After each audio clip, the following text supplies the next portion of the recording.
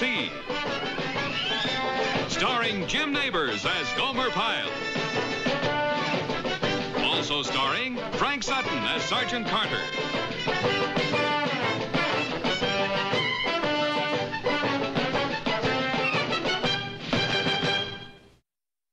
I want every inch of these grounds police. Every inch, is that clear? Yes, sir. Keep those heads down and pick up everything that doesn't grow. Move it, move it. Shazam! Look what I found. What you got, Look Joe? this. What is it? What is it? What'd you find? Four-leaf clover. Well, aren't you lucky? Ain't I, though? I wonder what kind of luck it'll bring me. I wonder. All right, you people, get back to work. Move it, move it. Back home, Barbara Sue Hooverback found one under her front porch, and 2 weeks later she married Wendell Conroy, and to this day she still wears that clover in a locket around her neck on a chain. Pyle. She's so proud of it. She wears these real low-cut dresses so everybody can see it. Pyle. Of course, she can't see the clover unless she opens up her locket. She'll open up that locket at the drop of a hat. Pyle, knock it off. Yes. All right, you people, fall in. All right, come on, move it, move it, move it, move it. The smoking lamp is lit for one cigarette. The smoking lamp is lit for one cigarette. Aye, aye, sir. Light up. Sir, What do you want? I don't smoke, so it'd be all right if I kept looking for some four-leaf clovers. Get. Thank you, sir. I might even find one for you. Wonderful. Of course, you don't have a locket you can keep it in like Barbara Sue Hooverback, but there's other places you can keep it, like in the sweatband of your hat or in your... Pyle. Sir? Get lost. Yes, sir.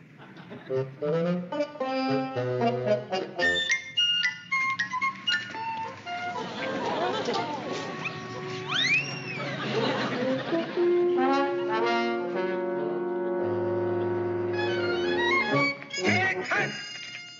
Afternoon, Captain. Good afternoon, Sergeant. Could I talk to you for a moment?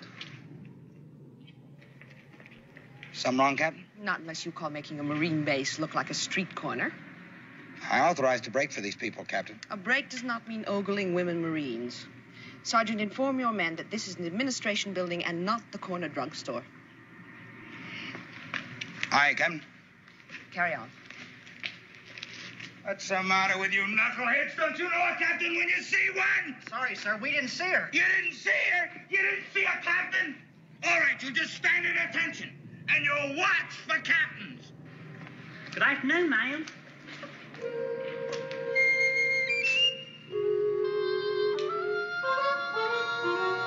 Private, Yes, ma'am. what was that you just did?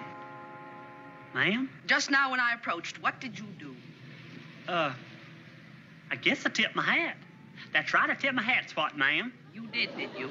Yes, ma'am. Do these bars show you that I'm a captain? Yes, ma'am.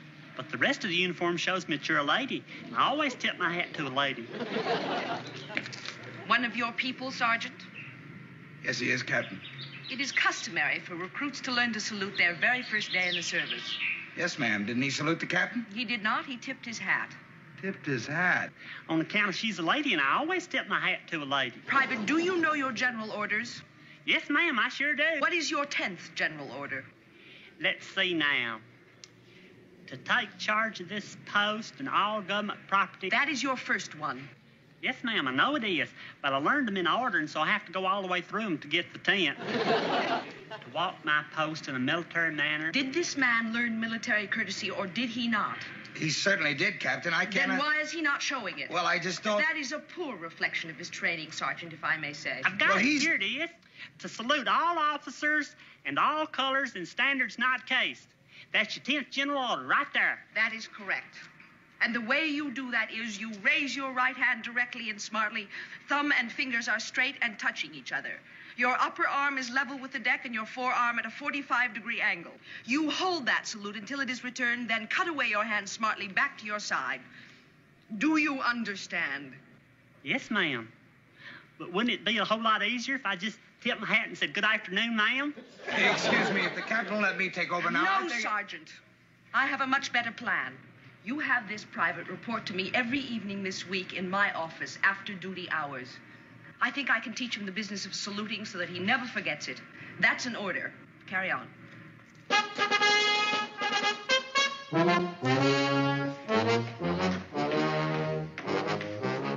Just think, Sergeant, she's gonna take a whole week just to teach me proper saluting. Ain't that nice of her? Gomer, why are you wasting your time sprucing up? You'll be torn to shreds as soon as you get to her office. Oh, quit joshing, Duke. She's a real nice lady, that lady captain. Gomer, that's no lady. Do you know what they call her? Captain Ironpants. Yeah, Captain Ironpants. Duke, you ought not call her that. It ain't respectful. Well, that's what they call her all over. Hey, Sergeant, sir. Getting ready to go to my saluting lesson. Well, you fixed it up for yourself real good, boy. Pulling down night school duty. Now, you listen up and listen good. That woman is a captain. You say yes, Captain Martin, no, Captain Martin. Understand? Yes, sir. Captain Martin. I don't care what nobody else calls her. Huh? Do you know what they call her on this base? And ain't respectful neither.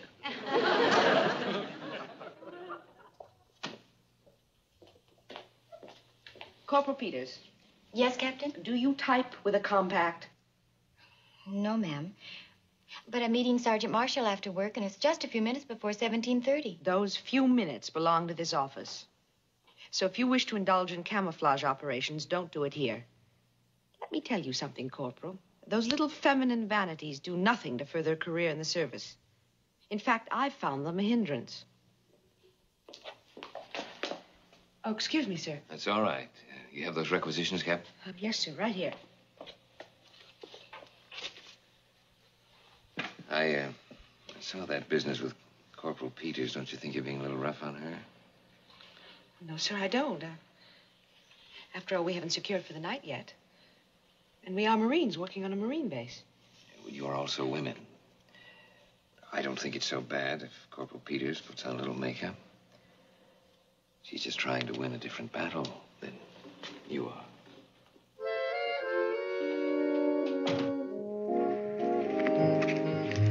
Have a nice evening. Oh, thank you.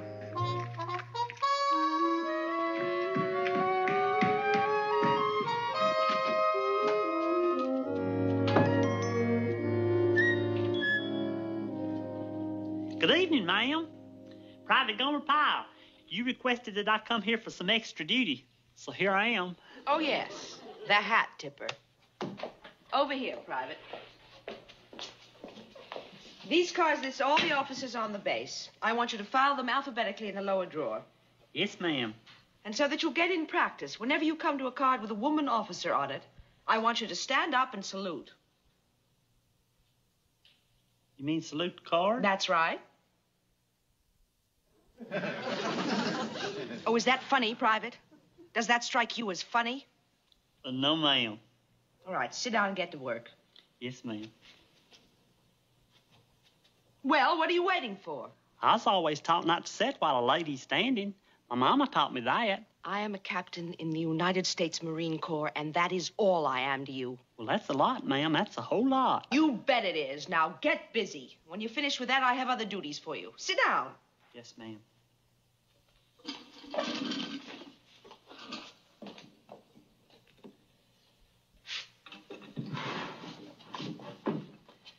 Lieutenant James Parker. Captain Larry Brown. Oh, here's one. Captain Martha Bentley. Is that what you mean, ma'am?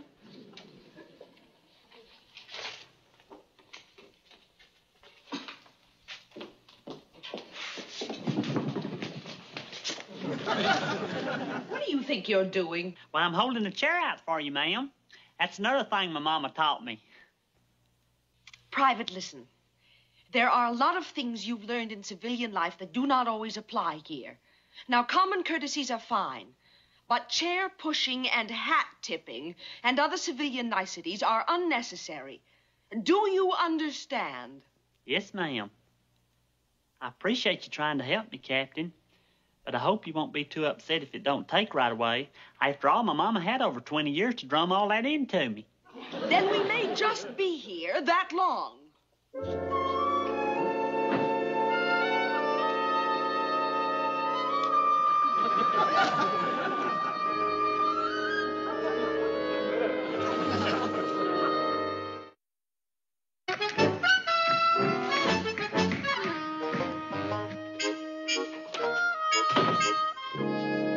Good evening, ma'am. Private, you're late.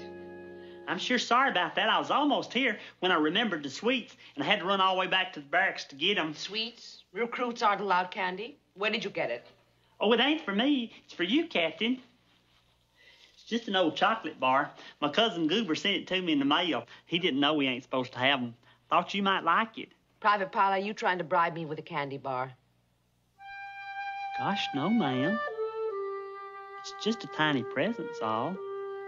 Ladies should get presents. Please take it.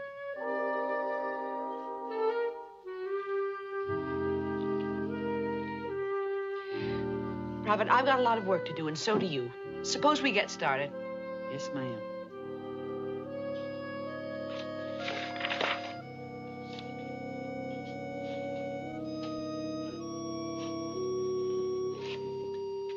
Captain, if you want to holler at me for being late, you just do that. Otherwise, the candy might really look like a bribe. What? What I'm trying to say is, it ain't really a bribe, and if you'll go ahead and holler, then I'll know you think of it as a present. Never mind. Just go ahead and holler, and that'll prove you don't think of it as a bribe. That won't be necessary. But, Captain, if you just... Pyle, get busy cleaning this office now. Move it, move it, move it. Move it. Yes, ma'am.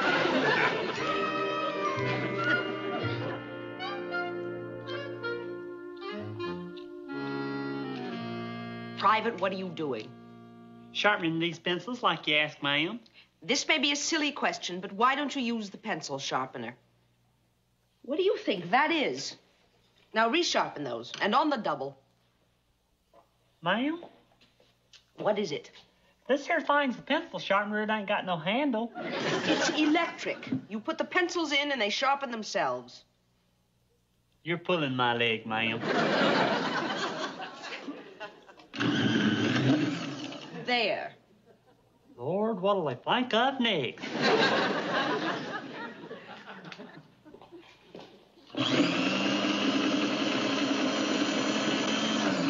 Electric. Ain't that something?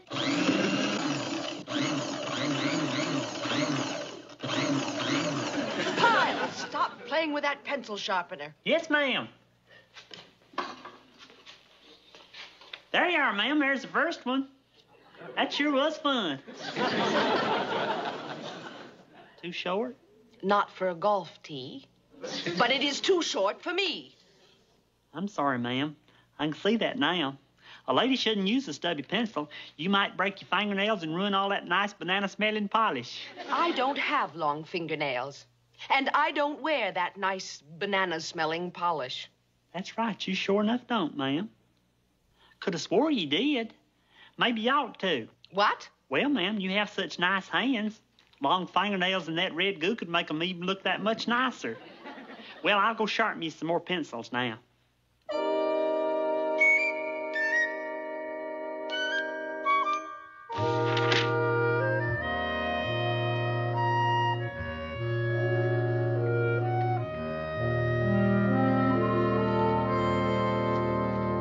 Pyle! Oh, hey, Sergeant, sir. I didn't see you. Pyle, the rest of the people are on arrest period. What are you doing? Just a little private policing, sir. What's the matter? Don't you have enough to do between Captain Martin and myself? Oh, yes, sir, but this is different. You see, I'm just looking for tinfoil. Tinfoil? Yes, sir, it's a surprise for Captain Martin. You gonna surprise Captain Martin with a ball of tinfoil? Oh, no, sir. The tinfoil is just for the decoration. The real surprise is underneath that. Carry on. Yes, sir.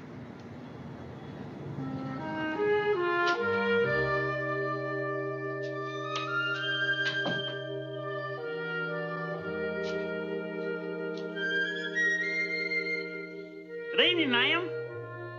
Is that a new way to stand at attention? No, ma'am. It's just that I know how ladies like to be surprised. What? I found them growing wild back yonder at the back gate. They're for you. Take them. Oh, that's very nice, Private.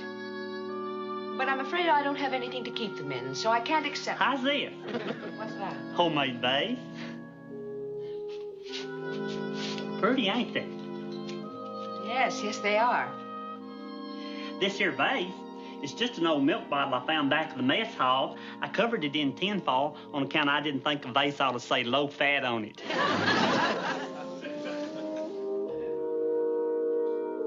Thank you, Private. You're welcome, ma'am. I think a lady should have pretty things on her desk.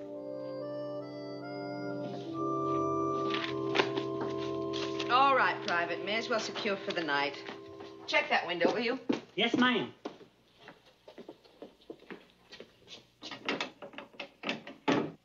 Shazam! Would you look at that moon? Boy, it'd sure be a great night for gas watching back home. Private, finish up and you can shove off. Yes, ma'am.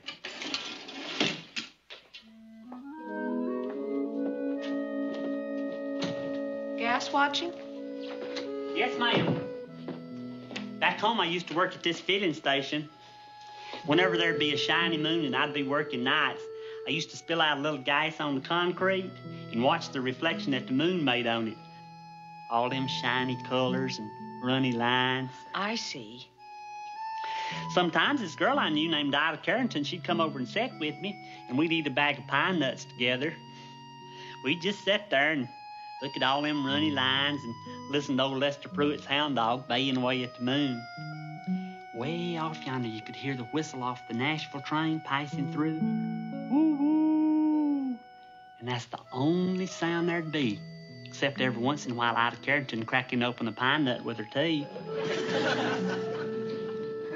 I'm sorry, ma'am, I didn't mean to run off like that. I'm sure a lady like you's got a lot better memories of moonlit nights and chomping away at pine nuts and looking at guys. Well, I guess I'll shove off if the captain don't need nothing else. No, that'll be all. Well, see you tomorrow night, ma'am. Good night, Captain.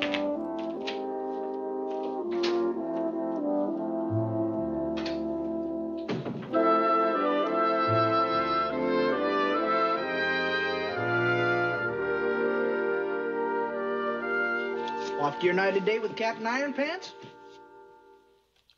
I wish you'd stop calling her that. Why? Well, it ain't respectful, and she's a lady. A lady? Oh, Gomer, look alive. Well, she is, and she's a real nice lady, too. You know what I bet, Gomer? I bet she's got a tattoo on her arm. You know what, Duke? You ain't a gentleman is what? Huh? Talking that way about a lady. It's just crude talk. Oh, come on. It's true. It ain't nothing but crude talk. Gomer, it's just too bad you're only a boot and she's a captain. Otherwise, you could take her out. You picture that, fellas? Gomer out dancing with Captain Ironpants? She'd probably want to leave. It's crude talk. It ain't nothing but crude talk. You're crude, Duke. You're awful crude.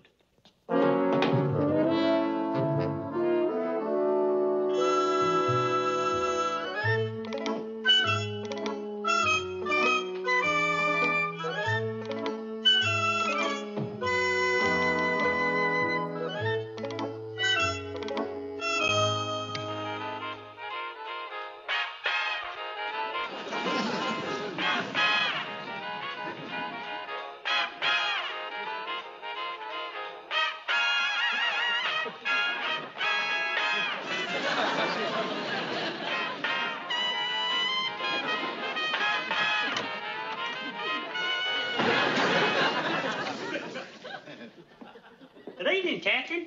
I didn't hear you come in. This is an office, Private, not a dance hall. Yes, ma'am. I'm sorry about that. It's just that whenever I hear any kind of music, my feet just naturally start moving. Before I know it, all of it's moving. Do you dance, ma'am? I beg your pardon? I said, do you dance? No. Oh, that's a shame. That's a real shame. What? I mean, 'cause dancing is just about the most fun there is once you get the hang of it. Private, get on with your work. Yes, ma'am.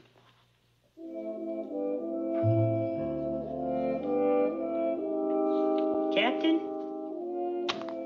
What now? I bet there are a lot of nice officers on this base that are just dying for you to learn. Look here. Like that Colonel Van Pyle. I seen him through the officers' club window one night while I was on duty, and he was dancing with a girl not half as pretty as you. Private, you may go back to your quarters now. Yes, ma'am.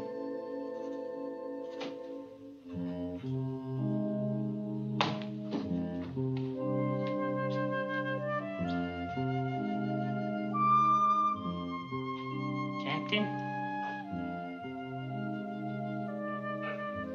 If you'll excuse me for saying this, well, I know that you're a top-notch Marine, and you really work hard at it. But you was a lady before you was a Marine, and a mighty fine lady, too. So maybe, if you'd work a little at that, I mean, maybe... Maybe my nickname wouldn't be Ironpants? Why? Never. Good night, ma'am.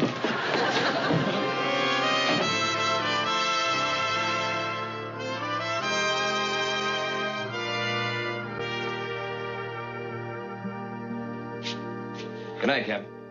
Good night, sir.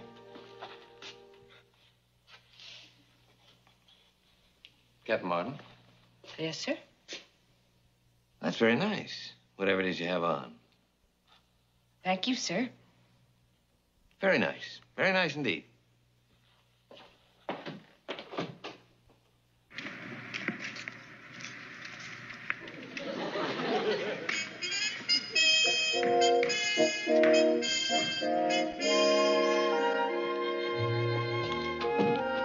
Good evening, ma'am. Well, don't you look nice, ma'am? Thank you, Private. Real nice. Well, what would you like for me to do this evening? Private Pyle, you've completed your week of extra duty with me, you know. It won't be necessary for you to come back here anymore. Oh, heck. What? Well, I was beginning to enjoy coming here every evening after chow, ma'am. And I'm gonna miss it's what. But don't you worry, I won't forget the lesson you wanted me to learn. I'll salute all officers, whether they're man or woman. Good. And next time you come passing by, I know just what I'll do. May I? Good afternoon, ma'am. Very good, Private. Thank you, ma'am. Well, I don't reckon I'll be seeing much of you anymore, ma'am.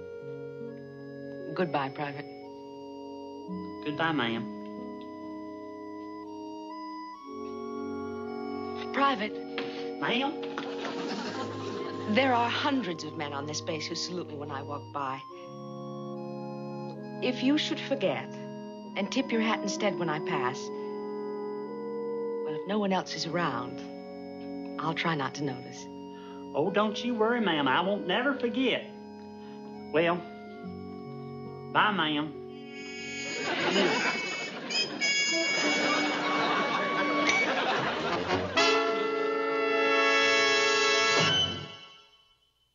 All right, let's go. Let's pick it all up. Let's move it. Hit.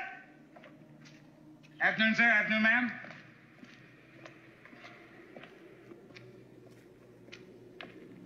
As you were. All right, let's go. Let's pick it all up. Let's get this area cleaned up. Something interesting catch your eye, Private? Don't you look nice, Sergeant? Don't you look real nice? Huh? Captain Martin, don't she look nice? Bless her heart. Pyle, that is a Marine captain you're looking at. That's all. A Marine captain. Oh, yes, sir. But she's a lady. She's a real fine lady.